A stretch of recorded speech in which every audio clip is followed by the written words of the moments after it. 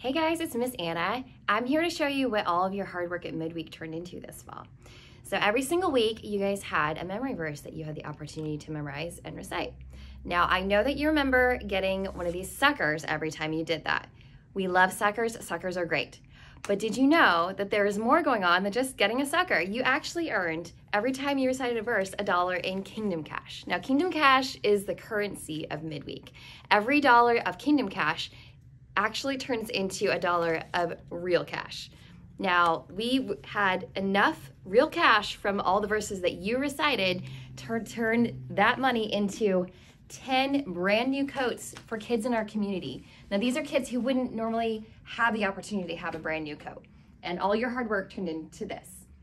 In Proverbs 14:31, it actually says that whoever is kind to the needy honors God.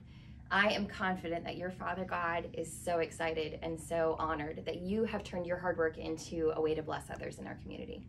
Now, what's exciting is that you'll have the same opportunity this spring to earn $1 Kingdom Cash every single week, and we'll turn that money into a way to bless others in our community all throughout the spring as well.